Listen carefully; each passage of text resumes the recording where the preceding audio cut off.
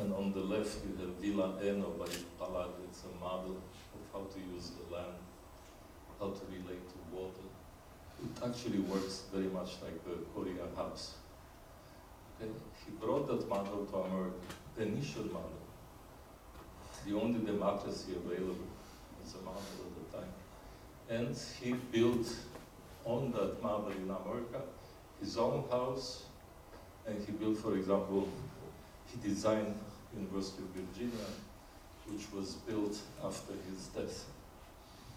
그러니까 토마스 제퍼슨은 건축가로서 저게 그 프랑스의 모델보다 베니스의 모델을 가져왔다는 것이죠. 그래서 자기 그 안드레 팔라디오 아시죠? 그 다음에 그 저거 모델을 가져와가지고 제퍼슨이 그 오른쪽에 있는 거를 버지니아 대학교 19세기 초반에 세운 게 저 격자를 가져와가지고 적용을 했다는 겁니다. Unfortunately, people that teach history of architecture, who are not usually architects, they don't understand anything about architecture. They teach you names, dates, but they cannot teach you architecture because they don't know it. They are not doing it. 건축 이론가들은 건축가들이 아니기 때문에 몇 년도에 지어졌고 누가 지어졌고는 너무나 많이 다 아는데 건축을 모르기 때문에 그 실제로 어떻게 저게 지어졌나를 절대 모른다는 거죠. 이론 가르치는 사람은 절대 알 수 없다 이거죠. So, for example, in the case of Jefferson, who was a practicing architect, a historian, a very cultured person, and also a politician, a citizen, the kind of architecture he produced in America is called Palladian style, the style of Palladio in America. 토마스 제퍼슨은 건축가고 공부를 많이 한 사람이고 또한 정치가로서 자기는 미국의 팔라디안 스타일을 가져왔다라고 합니다. So the ridiculous historians immediately take an attitude that is a practicing architect attitude and then change it into style. Style is this kind of clothes, that kind of clothes. It's not the idea of clothes, is clothes with stripes with squares on it. So they change it into a picture. So idea is not important anymore, the picture is important. Big mistake. 건축 역사가들이나 건축 이론가들은 저 안에 숨어 있는 그 이유를 찾기 전에 예를 들어서 옷을 예를 든다면 옷에 줄이 있거나 양식으로 자꾸 나눈다는 거죠. 무슨 양식. 근데 그 양식이라는 것 자체가 아무 의미가 없다는 거죠. 왜냐하면 그 내용 담고 있는 내용이 디자이너가 그걸 뭘 했다는 거를 알고 있지 않기 때문에. 그러니까 지금 이론가들이 실무하거나 디자인하지 않은 이론가들에 대한 한심함을 좀 얘기를 합니다. 좀 공격적입니다 오늘 사실.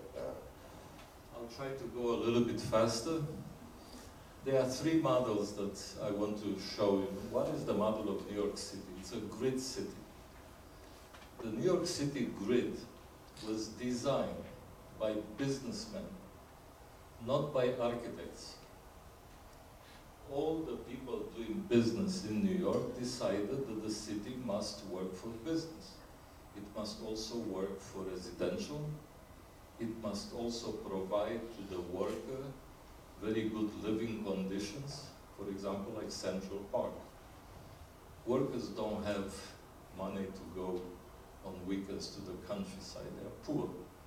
So this rich businessman made a big part of the city, 20% of the surface of the city.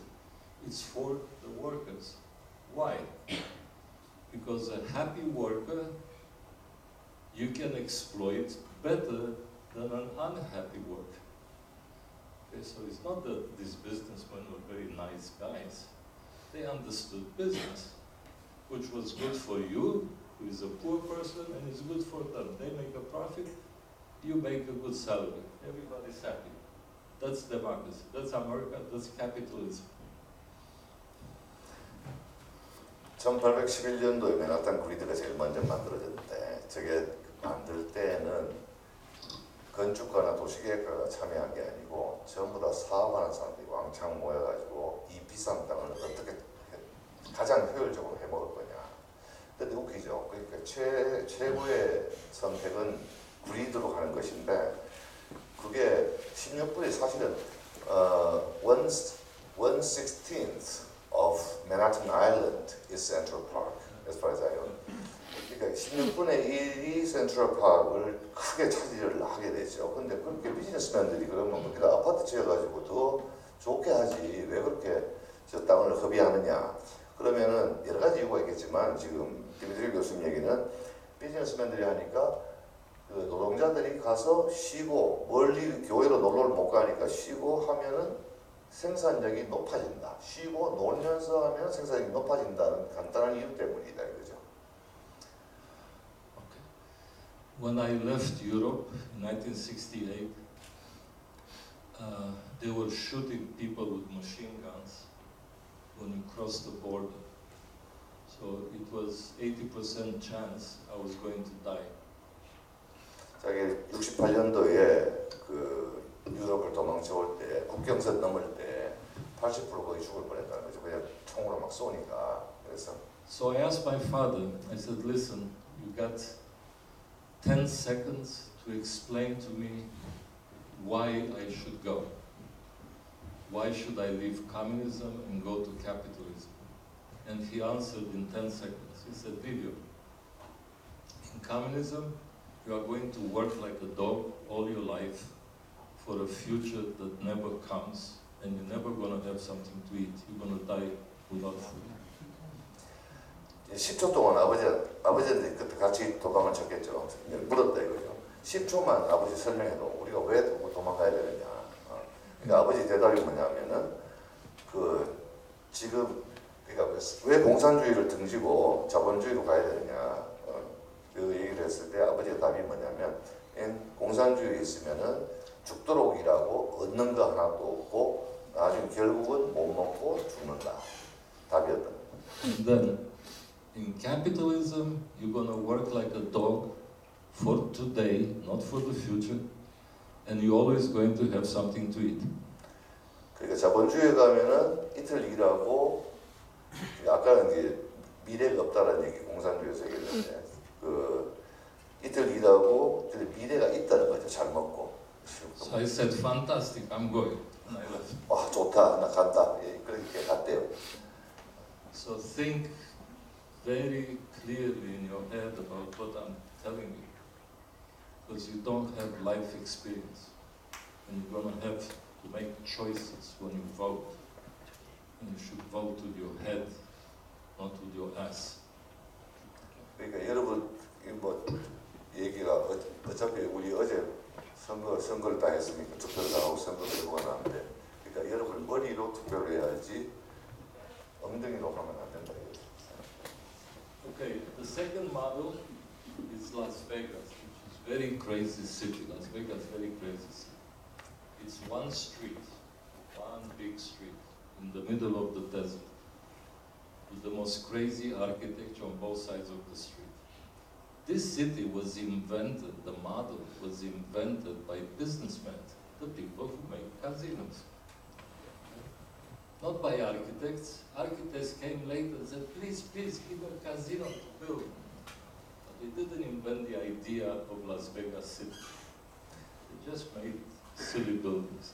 라스베가스는 도시계획에 항상 뭐 둘 다 나오는 도시들이지만 라스베가스는 선형도시라 그러죠. 길이 쭉 나 있고 양쪽으로 전부 다 카지노가 쫙 들어있는데 그 역시도 마찬가지로 비즈니스맨들 그러니까 사업하는 사람들에 의해 가지고 창조된 도시라는 거죠.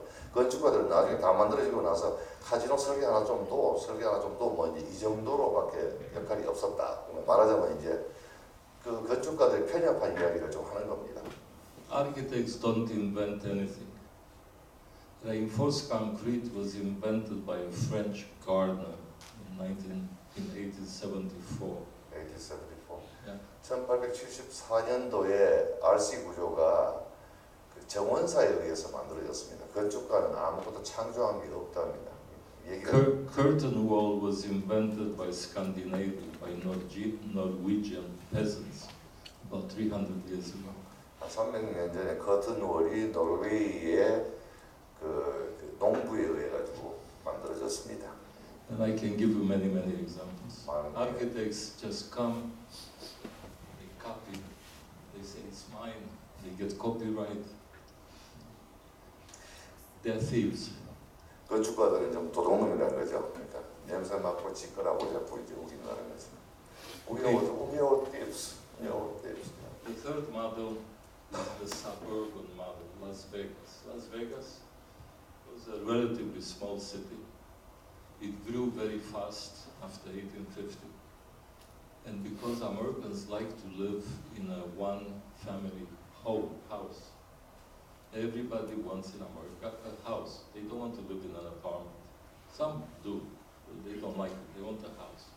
But if everybody has a house, the city is going to become enormous. So Las Vegas became this pizza that keeps growing because people want to live in a house. And of course, you need a car to go to the house. And that's the idea of suburbia, very American idea. 교외 지역이라는 게 사실은 미국의 뭐 어떻게 보면 발명품이라고 볼 수 있는데 로버트 벤투리, 데니스 복 브라운 얘기로는 그런데 결국은 라스베가스가 미국 사람들이 전부 다 단독주택에 살기를 원하기 때문에 그걸 계속해서 얼반 스프로이라고 해요. 도시가 계속 확장되는데 아파트 사는 사람은 별로 안 좋아하죠. 맨하탄 아니면은. 그러니까 차가 필요하고 그러다 보니까 1950년대 막 크게 계속 라스베가스가 확장되기 시작했습니다. I never use the words good or bad. These are adjectives. I'm not interested in adjectives. I simply describe a situation. So I'm not telling you Las Vegas is good, Los Angeles is good, New York is good. I'm telling you this is the way it is. 저는 좋다, 나쁘다를 얘기하지 않습니다. 그래서 그 있는 그대로를 얘기합니다. 라스베가스가 좋다, 뉴욕이 좋다 이런 얘기가 아니고 이거가 이렇게 생겨 먹었다라고 얘기합니다. I trust more a Korean shop owner who sells vegetables in New York than I trust an urban planner. I trust more the opinion of a Korean grocery owner. I trust it more than City Planning Commission in New York. I work for City Planning Commission. 뉴욕에 이제 그 도시계획위원으로 있을 때의 기억을 그래서 쪽 사람들 아무도 안 믿는다는 거죠. 차라리 한국에 24시간 그로스리 하는 사람들이 맨하탄에 많잖아요. 그 사람들이 훨씬 더 믿을 만하다. So, for example, in Manhattan, you have the plan of Manhattan, Central Park. All the business people that lived here and in Brooklyn, they decided to make a grid. And then they hired two architects, Olmsted and Vaux, to actually make the project. Olmsted and Vaux didn't have the idea. It is the business people who told them what to do. They just made a nice plan. I give an example. All this portion of Central Park, you see this portion? This was given by businessmen to the city of New York for a little tax break in order to make the park bigger. They said, park is too small. We're going to give the land. So the park becomes big. We want a reimbursement, normal reimbursement, no profit. So park is big, so citizens are happy. So they work well, and we can exploit them and make more money. 1853년에 저기 공모전이 있었죠. 맨하탄이 계속해서 주택이 들어서니까 도저히 이게 숨 못 쉬는 도시다 이렇게 돼가지고 저기 센트럴파크 공모전이 있었는데 프레드릭 로 홈스테드하고 프렌치카이 보라는 사람이 두 사람이 팀이 됐는데 센트럴파크이 당선자가 됐는데 그거를 당선이 되도록 한 거는 뭐냐면은 주변에 사업하는 사람들이었다 이거죠. 그 다음에 그 자기가 가진 땅들 주변 점점 커진 이유는 땅 가진 사람들에게 보상을 해주고 더 많은 돈을 주는 게 아니고 그냥 땅 보상감을 딱 주고 공원을 더 키웠습니다. 그래서 공원은 그리드 안에 딱 들어가게 만들었죠.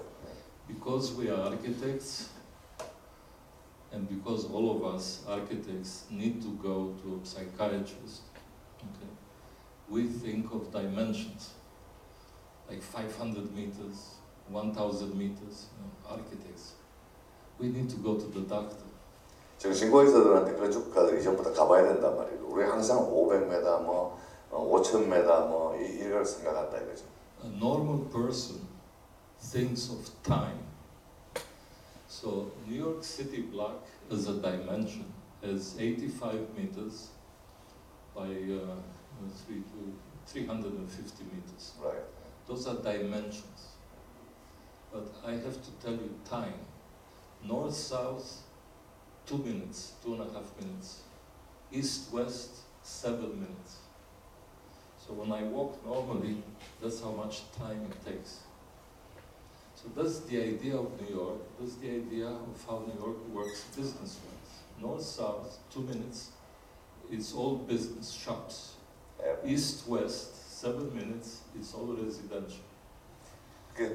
건축가들이 했으면 몇 메다 이렇게 딱 정했을 텐데 사업하는 사람들이 비즈니스맨이 장사를 하는 사람들, 돈벌이를 하는 사람들이 사업하는 사람들이 했기 때문에 이건 그 사람들은 항상 시간을 생각하는 거죠. 우리는 거리를 다이멘션을 생각하는데 시간을 생각해서 85m 남북축이 85m 짧은 거는 2분 거리로 걷는 거. 그 다음에 동서거리는 스트릿이라고 하죠. 에버뉴 스트릿이라고 하는데 스트릿은 325m. 그러니까 걸어서 7분 정도 그 주택가가 위치합니다. 예. 그래서 이게 시간에 의해서 만들어진 거리로 나온 거지. 그 수치를 먼저 만들어 가지고 잡아놓은 거 아니단 말이죠. If you go to different cities, famous cities in the world like Barcelona